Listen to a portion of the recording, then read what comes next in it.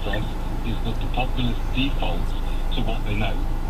And if after 12 years of austerity and increased waiting lists and all the other stuff, they still gave Johnson an 80-seat majority, I don't see how that shifts in a single election. And on the power of the right-wing press, the Daily Mail, just coincidentally as I'm talking to you, Rob, Daily Mail UK online has just put out, or just after midday, I just happen to have seen it now, Boris refuses, capital letters, refuses to take action to ease cost of living pain before quitting Number 10 in a month.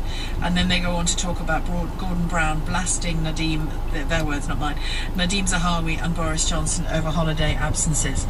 That's not very pro-Tory, is it, that headline or that article? I guarantee tomorrow morning on the Daily Mail's front page, we will be discussing what Liz and Rishi are going to do about this when they get into Number 10. Well, good, because I'd like to know.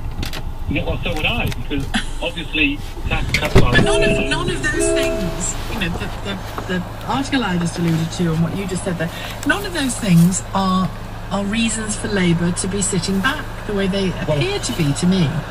Yeah, well, I mean, I've had this